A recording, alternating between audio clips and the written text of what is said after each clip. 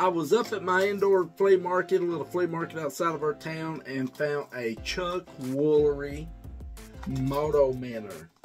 And gave $4 for this bad boy right here. I've got a used one that I took down to the river last year and tried it out in a video.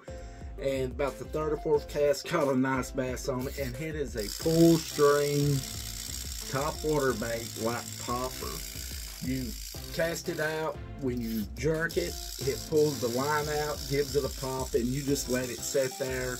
And it looks like a wounded bait fish on top of water. Pretty good find. Full string moto minnow.